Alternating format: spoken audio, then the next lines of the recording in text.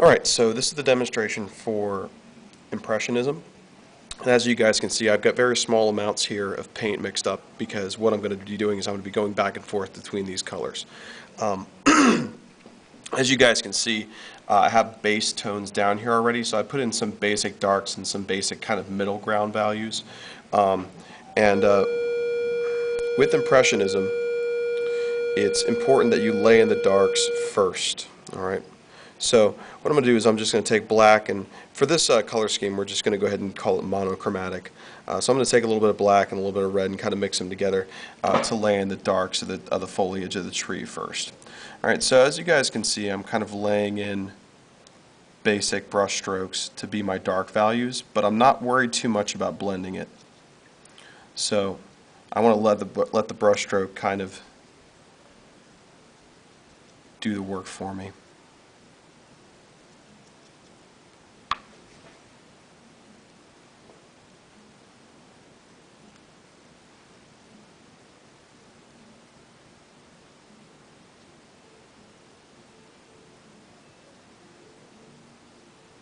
So I'm going to come in here and get all the darks laid in first.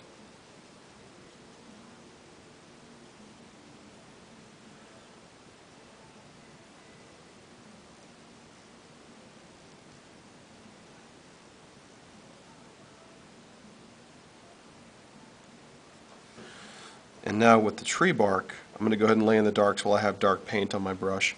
And what I'm going to do is I'm going to make kind of vertical strokes to kind of talk about where the darks start to lie on the tree bark. And this works with pretty much anything you're making that has any kind of texture. You want to generally keep the brush strokes going in the direction of the textural marks on the actual object, or water, or whatever it is that you're doing. Like I said, with Impressionism, it's not important that you focus on detail. We're mostly focused on light, shadow, and kind of mood. Right? Now for the grass, what I'm going to do is I'm just going to once again change the way my brush strokes are heading, and I'm going to lay in just some basic darks and lights, starting out with the darks first.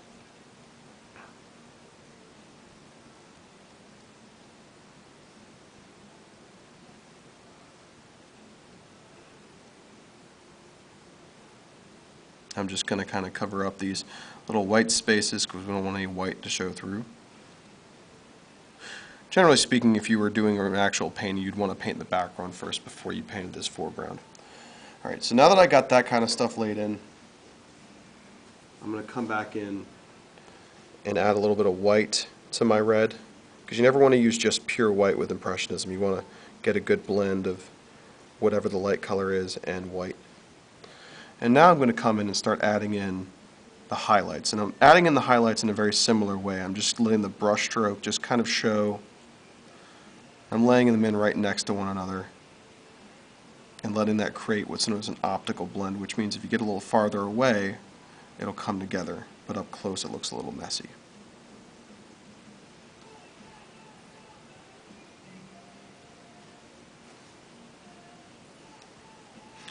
And for the tree bark, I'm going to do kind of a similar pattern to what I did with the darks, but now I'm laying in the lights instead.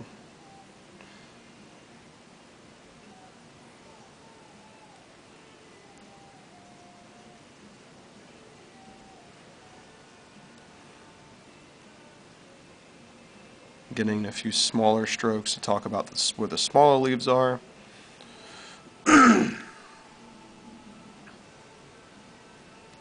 And so that's Impressionism in a nutshell. Oh, I forgot about the grass. Let's go ahead and lay that in now.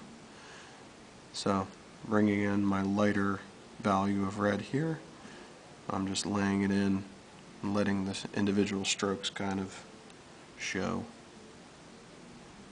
create that grass texture.